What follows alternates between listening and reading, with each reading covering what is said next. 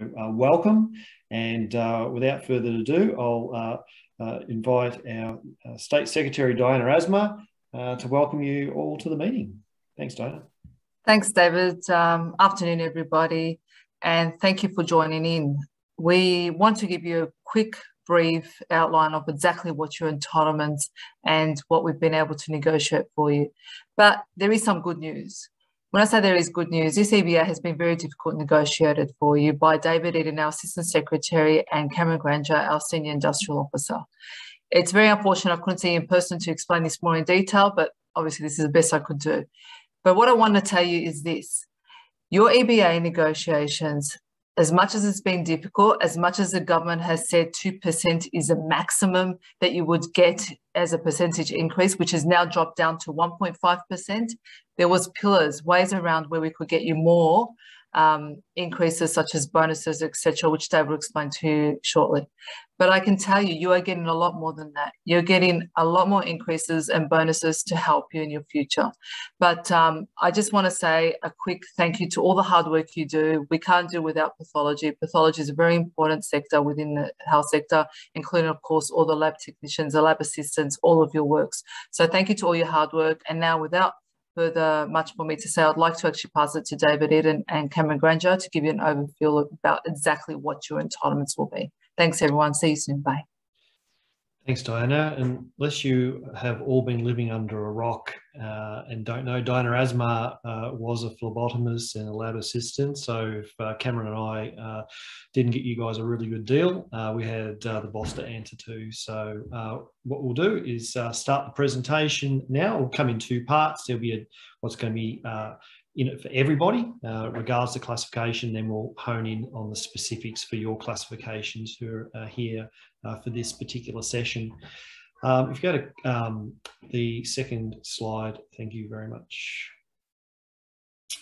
So quite often what a union will do is start talking about, the Fair Work Act and various clauses and start quoting, the Fair Work Act and talk about enterprise bargaining as though everyone else understands what we have to say, and our members' eyes glaze over and they think that we're talking a foreign language. So what I thought I'd do is give you a really basic analogy tonight, and that is that all enterprise bargaining agreements have a modern award that sits underneath them. An enterprise bargaining agreement enhances the modern award. So to use the cake analogy, the modern award is the cake, and your enterprise bargaining agreement is the icing and the lollies and the candles and everything that goes on top.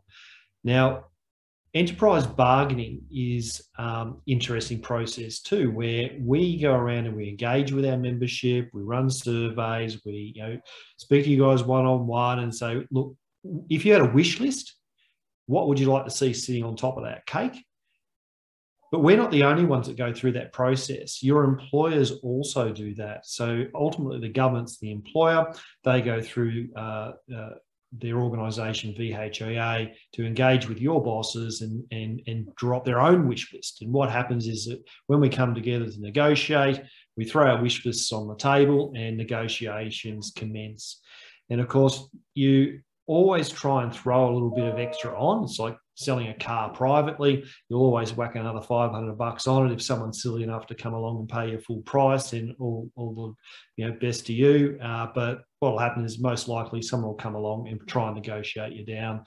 And what happens is that you get negotiated down, you get exactly what you're wanting for the car. The person who's bought it, is on cloud nine. They've got themselves a bargain as far as they're concerned. So enterprise bargaining is very similar to that, where we'll always put a little bit of extra on. And what ends up happening through bargaining is we land somewhere between the two wish lists. Next slide, thanks, Mike. Diana touched on the fact that we were dealing with a very strict government's wages policy. The government wages policy when we commenced bargaining was 2%. It's now 1.5% since the start of this financial year.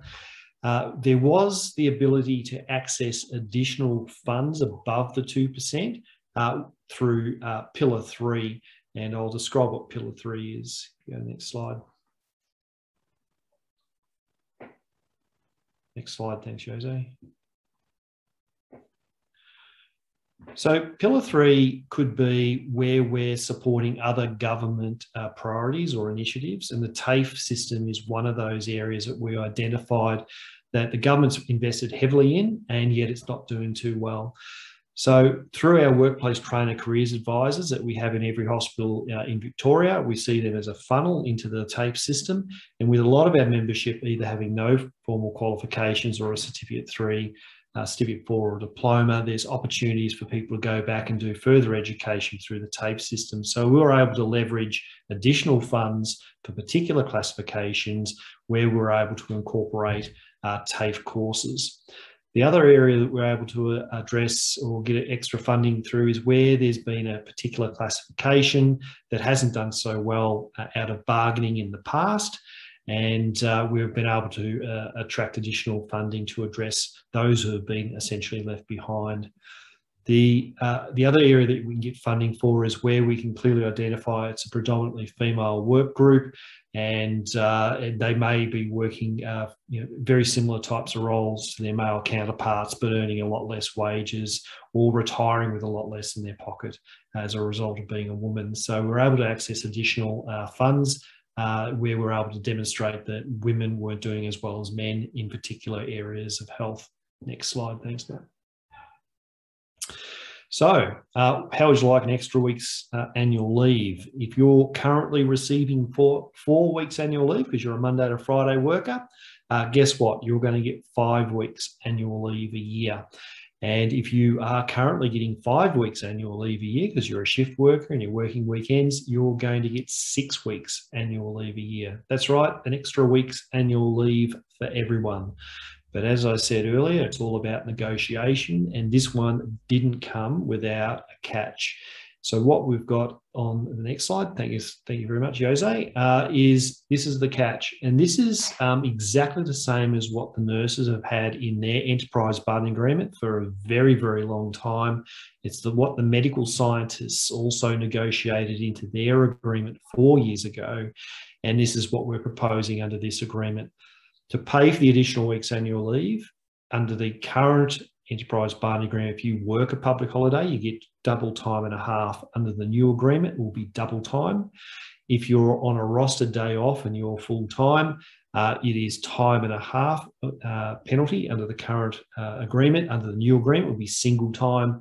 And if you're a part-time employee under the current agreement and you would ordinarily work the day of the week the public holiday falls on, but you're rostered off, and ordinarily is they'll go over the last 6 months and see if you'd normally work that day of the week. And if you do 50% more, you ordinarily would work it, then you get paid a time and a half payment. Under the new agreement, what will happen is that regardless of whether you ordinarily work that day of the week or not, what will happen is that the employers will average your hours of work for that particular day and pay you those hours for that day that you're rostered off. We're seeing fewer and fewer of our members getting access to the paid time off, the paid or the rostered day off benefit, because more and more of our members are part-time, and the employers are manipulating rosters in such a way that fewer and fewer of our part-time members are ordinarily working the day of the week that the public holiday falls on, or the employer will move their rostered days off around. And say, for example, whether you're full-time or part-time, you've got Monday, Tuesday off. They're your rostered days off. Public holiday falls on the Wednesday. The employer approaches you and says, public holiday on Wednesday. It's going to be pretty quiet. We won't need you. So what's happening is that our members are getting paid single time for that rostered day off, and not a public holiday benefit, because it's not a rostered day off. It's an additional day, and that won't change in the new agreement either. Next slide. Thanks, mate. Long service leave access after 7 years, magnificent. We've got an ageing workforce. We are getting replaced by younger workers. They're more transient. They're less likely to stay in their position for 10 years to get a long service leave entitlement. It's a bit of a pipe dream for them. So what we've done is the nurses' agreement's hot off the press. 2 months ago it was certified. We've cut their long service leave clause out and dropped it straight into this enterprise bargaining agreement. So as of July this year, if you've got 9 years of service, you can access your long service leave on a pro rata basis based on the State Long Service Leave Act. If next year you'll be able to access your long service leave after 8 years, and the following year you'll be able to access long service leave after 7 years of service. It's a pro rata amount based on the State Long Service Leave Act. What happens at 10 years is you just go back under the pre-modern award long service leave entitlement. So they do accrue at different rates. The State Long Service Leave Act is 13 weeks after 10 years. The pre-modern award entitlement that you will then revert to after 10 years is 17 weeks. So it is a higher rate of accrual, but it gives people an opportunity to access long service leave at an earlier time. It might keep younger people working in the health industry, or it might enable them to access long service leave for study purposes, for example, as well. So that's a great outcome for our members. Next slide, thanks, mate. So yeah, how would you like an ADO once a month? We're seeing more and more often employers are employing people at 37.5 hours a week instead of 38. Why? So they can avoid their requirement to provide them with an ADO. What we've been able to negotiate is any employee who's currently working 37 hours a week or more a week can request a system of work that provides for a monthly rostered day off or an ADO. That doesn't mean you work 37 hours a week and get an ADO once a month. You would have your weekly hours increased to 40, and you would get access to an ADO once a month to enjoy a long weekend with your family. Next slide, thanks, mate. With workload issues aren't just unique to our membership. The AMA have also, for a very long time had issues with their doctors in hospitals with their workloads. What this union's been doing with WorkSafe for the last 2 years is developing guidance material for dealing with workplace fatigue. And that guidance material is that if the employers adopt everything that's in that guidance material, they're considered to be OH&S compliant. What we've done is that guidance material we've embedded into our enterprise bargaining agreement. So the hospitals have to adopt the principles set out in the fatigue guidance material from WorkSafe. If they don't, they're not going to be OH&S compliant. At the moment, you raise workload issues with the employer goes through the grievance procedure with you. The status quo, you continue to do your work until your grievance is resolved, and it never ever gets resolved. Where this is going to be very, very strict and very quick. You raise workload issues through this clause, they're going to have to be dealt with under the OH&S clause of this agreement, and that is an immediate action to address workload and fatigue issues that you guys are facing. Next slide, thanks, mate. If you are an OH&S rep, you know you're entitled to 5 days basic training. If you haven't had it yet, we suggest Be Safe for regional members and Victorian Trades Hall Council for our city membership. If you are an elected health and safety rep, you've had your 5-day basic course. You're also entitled, of course, to the 1-day updates every year. You're entitled to that. If you don't have an OH&S representative in your department, we encourage you to do so. If you are an OH&S rep, please let us know as well, because we can update our database. Our OH&S reps receive more updates around OH&S issues than what our general membership does. If you don't have an OH&S rep, and you'd like to have an election, contact your organiser and we'll help you organise an election for your department. So it's very important to have an OH&S rep, and there's going to be a little something in it for OH&S reps as well. Next slide, thanks, mate. So under this agreement, and it's going to be at the employer's discretion, but as I've been working with WorkSafe for some time now in the background, and they want to run a trial of where this is going to be adopted to see if it actually reduces injuries in the workplace. When I was working at St John of God Healthcare in Ballarat, I was elected as a health and safety rep for my department, went off, did my 5-day basic course, come back full of enthusiasm, did my regular OH&S checks and made sure that people were trained to use various bits of equipment in my unit. And what happened was I was approached by the health and safety manager and asked to come over 1 day a fortnight on secondment to work with him, and I said love to. He cleared it with my boss, and from then on I went over and worked in the OH&S department 1 day a fortnight. I wasn't the only OH&S rep that was over there. There was others on secondment as well, and one of them was a chef, and she was very enthusiastic around OH&S. Took me a while to work out why this arrangement had occurred there. St John have a very good record when it comes to health and safety. This manager wasn't from the health industry, and what was happening is we were educating him. He was asking the right questions. He was getting informed, and he, through those conversations, were able to develop really good policies and procedures to protect people working in that hospital. But it was a two-way street. We also learnt a lot from that health and safety manager as well. And the OH&S rep from the kitchen was inspired to go on and do a certificate for an OH&S, and she replaced him as the OH&S manager at the hospital when he retired. So I think it's a great opportunity for OH&S reps to do a secondment arrangement up into the health and safety department. And my dream is to see more of our members who have a more thorough understanding of the health industry working as health and safety managers in our hospitals and our healthcare services. Next slide, thanks, Matt. So no one's arguing any younger. Injuries aren't always a broken arm or a lacerated leg. It could be that you've just simply worn out a body part because you've just been doing the same job day in, day out. You've got a repeated stress injury. Or it might be, as I said before, we've got an ageing workforce. Our average age of our member is 53 working in the public health system. And unfortunately, we have represented the odd member who's had early onset Alzheimer's. How employers tend to deal with people who aren't performing at the same level as they once were. And I'll use a patient services assistant as an example, where a patient service assistant might have been able to make their 30 beds a day, and just recently they're only getting through 15. They get dragged into the office and put on a performance improvement plan. Now, what this clause that we've introduced does is that where it's identified that you've got a disability, whether it's acquired through a workplace injury or otherwise, the employer cannot put you on a performance improvement plan. They've got to deal with it under another clause, an equal opportunity clause, where they've got to make reasonable adjustments to your work to enable you to continue to work for that organisation. That's a fantastic outcome. We're getting sick of seeing our older members getting performance improvement planned out of employment when it's simply the case that they've worn something out, and if the employer puts appropriate changes into their workplace or supports, they can continue to work for many years if they wish to. Next slide, thanks, mate.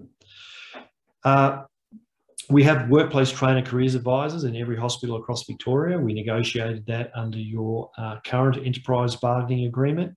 Under this agreement, we're proposing to expand their role, and that is that where a position has been deemed to be redundant by the employer, the workplace trainer careers advisor comes in at the earliest possible convenience to help with retraining and redeployment of the redundant individual. Or if someone has suffered a workplace injury and they can't return to their pre-injury employment, then the workplace trainer careers advisor will get involved for retraining and possible redeployment. And that might mean that not retraining, redeployment within the same organisation. It might be that they give you your skills to get jobs elsewhere outside of the health industry as well. And a good example of where they did that really well was in Adelaide when they closed the Holden factory up there. They knew all those positions were going to be made redundant. The employer invested in workplace trainer careers advisors and retrained all those manufacturing staff into health and disability and aged care, where they were able to continue to have a career in those areas. Next slide, thanks, Matt. We've expanded the workplace trainer careers advisors by another 15 EFT across the state of Victoria. This union has invested heavily in opportunities for our members to have a career in the health industry. Currently 30 EFT across the state. We're going to increase that by another 15, taking it to 45 EFT across the state of Victoria. We won't stop investing in our members' future. Next slide, thanks, mate. I don't know if you guys have heard this personally, but it certainly gets reported to us through our membership, where someone approaches their supervisor or manager and asks for some study leave because they're studying the course. The employer goes, "What's that got to do with your current role here?" You know, "Nothing, I just want to advance my career." "Well, no, you can't have your study leave." Well, we've shaken that up. We've fixed that clause up. If you approach your supervisor or manager and say you want some study leave to do a course that's health industry related, they will not be able to refuse in the future. You can also enter into flexible work arrangements. So where a course might be on a particular day that you're ordinarily rostered, you can arrange to work another shift to enable you to attend TAFE or training on those particular days. It might be that you have a clinical placement at the end of that course. Well, that flexible work arrangement can also be entered into to allow you time off to attend those clinical placements. We've also negotiated for employees who have no formal qualifications and the lowest paid in our sector, education incentive allowances, and I'll talk a little bit more about that in your presentation. Next slide. As I mentioned before, out of the 3 pillars, where we've been able to identify that women have typically got less earnings than men, and it might be over the entire work life, and superannuation is an excellent example of that. Why do women retire with less in their superannuation than men? Because women typically take periods of time off for parental leave. What we've been able to negotiate is that not only will superannuation be paid into everybody's super account on a 4-weekly basis instead of a 3-monthly basis, because that compounding interest is better in your super account than the employer's account.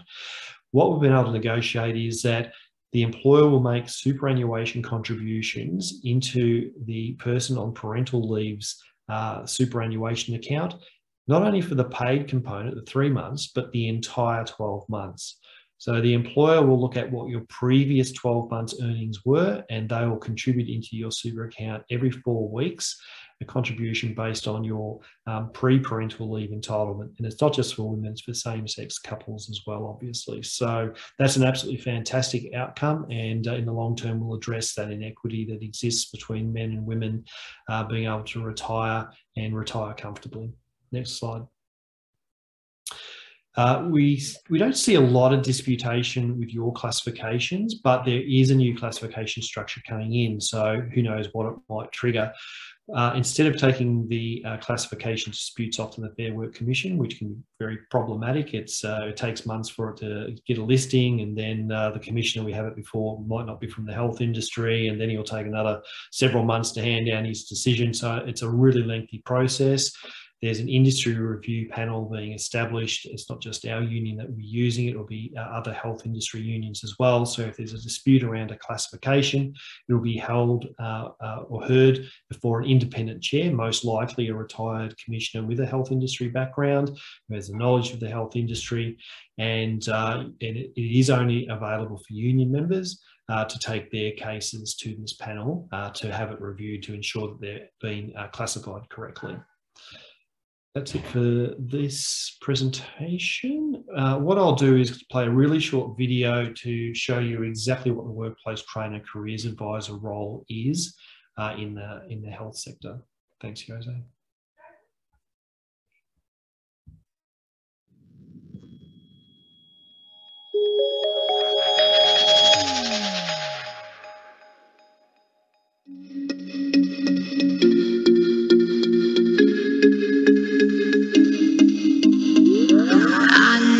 You're coming from a long road and the money's gone.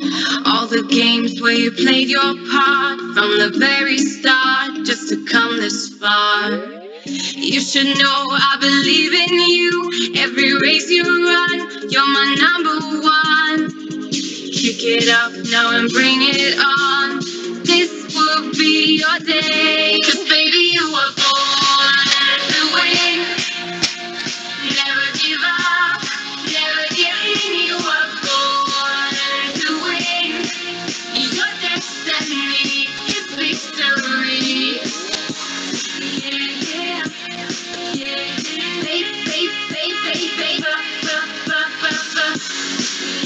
yeah. were born to win. You set it up and you knock it down. You're all set now to rock this town. You don't really need to play it low. Just get up and go. This is all your show. You should know I believe in you. Every race you run, you're my number one. Kick it up now and bring it on. This will be your day. 'Cause baby, you are born to win. Never give up, never give in. You are born to win. Your destiny is victory. Yeah, yeah, yeah, yeah.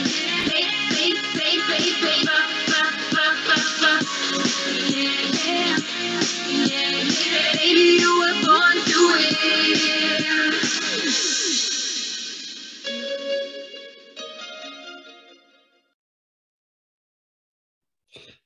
Thanks very much, Jose. That gives you a good idea of what the Workplace Trainer Careers Advisor role is, and the fact that we've got 45 EFT across the state.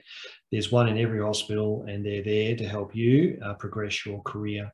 Now onto the pathology presentation and slide 2, nauseous work allowance. 1 December, or pay period containing 1 December each year, you will receive a $350 nauseous allowance payment. So that's for pathology collectors, lab assistants, and pathology technicians. So just before Christmas, $350 nauseous allowance. That'll be paid every year, 1 December. Next slide. Thanks, mate.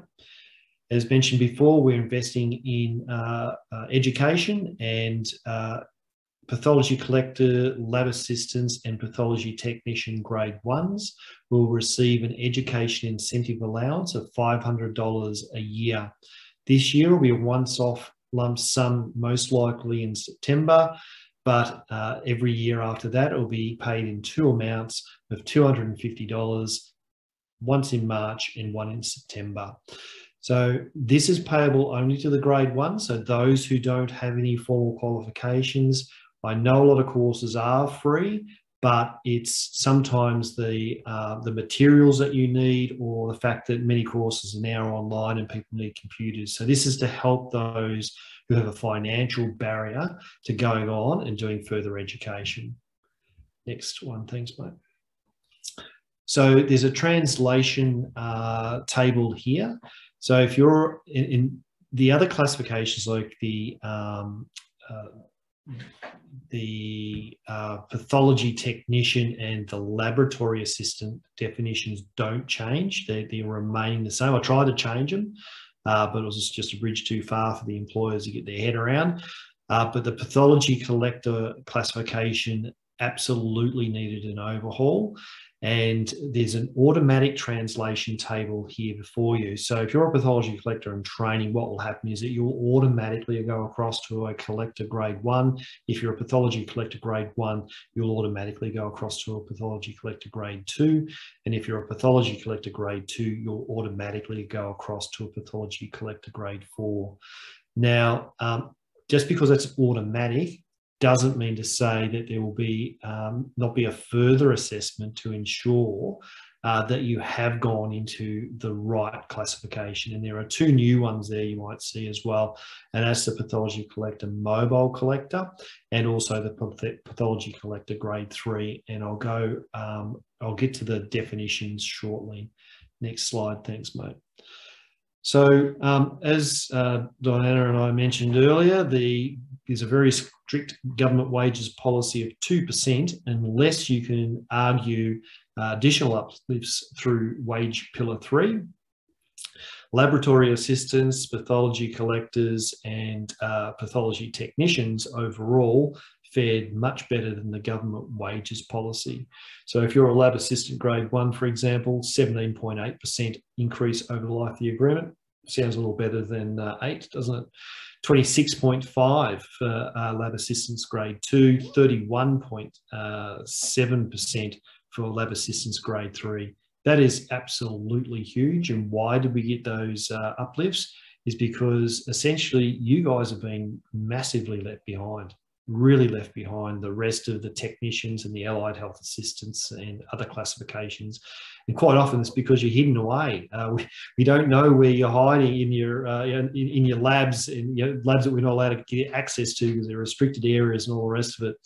If you're a laboratory assistant, reach out to us, arrange a meeting with the organiser, and we'd love to come and talk to more and more lab assistants. Pathology collectors, we're looking at a 14% wage increase as a grade 1, an 18.8% as a grade 2, and a 19.9% as a grade 3. And once again, that's because your classification has been terribly, terribly left behind, and we're addressing that in this enterprise bargaining agreement. There is no percentage increases next to the pathology collector grade 4 or the mobile collector because they're brand new. So we're not putting a percentage increase over that. But what might happen is that you might be currently a pathology collector grade 2, you go across to the new pathology collector grade 2 classification. But it might be that you're a collector reliever or a mobile collector, you actually go up to that level. So not only would you potentially get a 19.9% wage increase, it might be closer to the 26.5% wage increase for you guys as well. I'm just picking that figure out the air, so please hold me to that. But it will be a much larger wage increase. Pathology technicians, we've only got one pathology technician member at the moment. So if he's on, please have a chat to your other technician buddies and get them to sign up for the union. I was trying to modernise your classification structure as well, but as I said, the employers balked at it. And because we only have one member as a technician at the moment, we didn't invest a hell of a lot of time in it. But what we've got is certainly better than the government wages policy of 10.6% if you're a grade 1 and 14% if you're a pathology technician grade 2. Next slide. And these are the new definitions for pathology collectors. Now, if you've actually read your current pathology descriptors or your definition, qualified is someone who has a state enrolled nurses course in this enterprise bargaining agreement. I don't think that course has actually been on offer for probably 16 years or more. So how anyone was going to progress beyond a pathology collector grade 1 because they can't access a course that no longer exists. The only way I suppose you could get there is if historically you were a state enrolled nurse and you went across to become a pathology collector or a phlebotomist. So it was a trap. People couldn't advance far beyond where they were. And what we've done is created a new classification structure. So a pathology collector grade 1 is essentially someone with no experience and someone who's working under guidance of and supervision of a pathology collector grade 2 or above. And so it's someone who's is not qualified, but they're in there and they're starting the process around learning what a pathology worker does and enrolling in either their certificate 3 or certificate 4 in pathology collection. And the duties are listed there as well. I won't read through them. They've been sitting there for a while. You've probably read them. But what will happen is a grade 1 will progress automatically to grade 2, where the employee completes the certificate or the certificate 4 in pathology. So it'll be an automatic thing. So you might not have even been a pathology collector for very long. You might be still doing your course, but soon as you've completed your certificate 3 or your certificate 4, you'll automatically go to grade 2. Next slide. Thanks, mate. So a grade 2 essentially you have no experience, but because it could be that you've gone and done the certificate 3 or the certificate 4 directly through TAFE, and you actually haven't been working in the workplace and gained that experience, but you either have a certificate 3 or a certificate 4 in pathology, and the duties are listed there. They're the sort of duties that you are required to do as a pathology collector grade 2. If you go to the next slide, a pathology collector mobile essentially means no experience required, works unsupervised, and your qualification is you hold a certificate 3 or a certificate 4 in pathology collection. Your duties form the duties of pathology collector grade 2 within the community. So we know I was down at Grace McKellar recently, and I've seen pathology collectors in there going into the aged care facility doing the pathology collections. So, they're the sorts of people going to elderly people's homes or into aged care facilities. You're mobile, you're out there, you're doing the community stuff. You're going to be classified as a pathology collector who's mobile. Next slide, thanks, mate. A pathology collector grade 3, no experience again required, but you work unsupervised.